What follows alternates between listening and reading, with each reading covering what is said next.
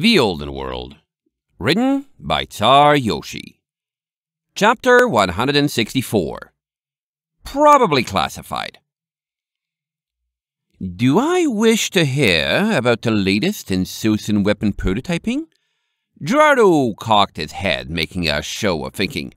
Well, I can't say that wouldn't be interesting. Please do tell. Perfection!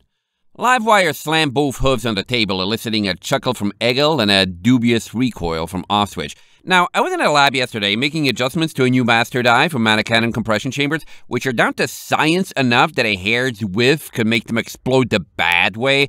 And shut up, Grenell. I know how rare it is to hear me say that. Anyway, colleague had noticed that the firing nozzle on the casting machine was cracked and neglected to tell me until I already had a new vat on entwinement glue heating, and that is the end result of a 3-week process that you really don't want to try stopping after it started. So I was trying to get the filament that had already been fed out without pulling any... Hey, you.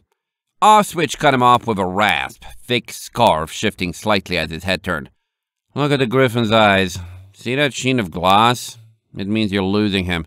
Tell a story you don't need a background to understand. Livewire blinked owlishly, broad mouth frowning at his companion. Once, I discovered that putting 2 cannons on your back gives twice as much firepower as 1. They said it wasn't an original discovery, but it sure worked well. I see, Gerardo replied. Remarkably sophisticated. Though, while I do indeed lack the background to understand most of this technology, I'm hardly opposed to hearing about it.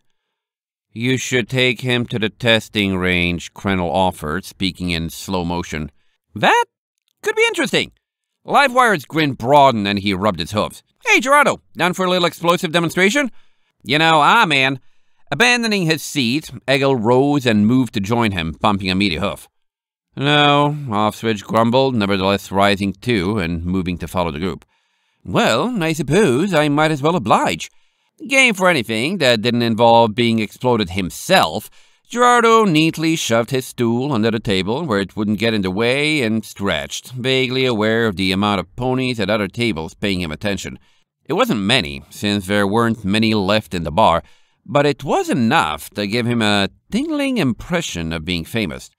Might I ask that one of you lead the way? Leading like a bad oil level leads you to the supply room. Livewire strode ahead, pushing open the door to the corridors with a bombastic red aura and motioning for the rest to follow. They slipped through the door, and it swung closed behind them, leaving a lone Grenell happily nursing 3 forgotten drinks, because it would have been a shame to let him go to waste. Another door flung open into a deep, straight iron-walled chamber that looked like it had once been used for cooling and ventilation equipment. Great sections of air ducts hung from the sides where they had been magically sawed off, and the majority of the room was taken up by a balcony overlooking a reinforced, burn-resistant track. Livewire unlocked a sizable cabinet with his horn, its face rolling aside to reveal rack upon rack of blasters, launchers, lasers, stabbers, slicers, choppers, clubbers, whackers, and other assorted lawn care implements. Any of these look fun to you, Gerardo? He offered confidently. I know I can think of some ones to recommend. As a square cube that slightly resembled a bucket tumbled in its aura like a ball spun on a hoof, Gerardo squinted. Truthfully, I have no idea what to look for. Have you any you are particularly proud of yourself? There's not really all that much here we made, Eggle answered, shoving his grr through the testing range door. Most of these finished products here are from the other 2 factories. Mobius has us doing more preliminary research, proof of concept types of deals, and who knows what happens with that. Shinespark, Offswitch coolly replied, standing near the wall, mane long and black. She's the one who controls everything here. Mobius isn't the stallion he once was, so anytime someone is doing something and you can't see who, it's Shinespark. Well, we do have these.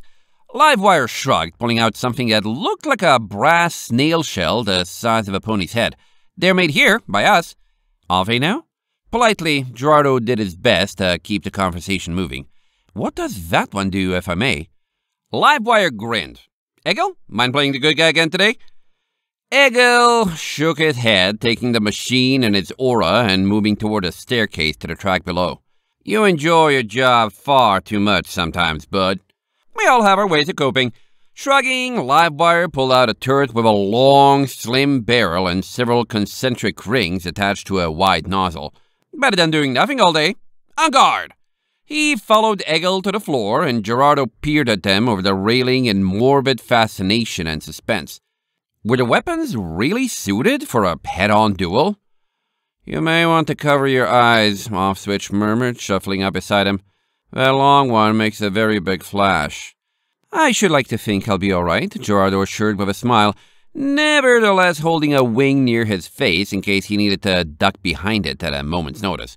With a small crackle of lightning, Livewire's weapon charged a fire, aimed squarely at Egil, and then let loose. A single, blinding, razor-thin beam streaked instantaneously from its end, moving so quickly it might not have been traveling at all, so much as springing into existence, already spanning the gap between it and its target.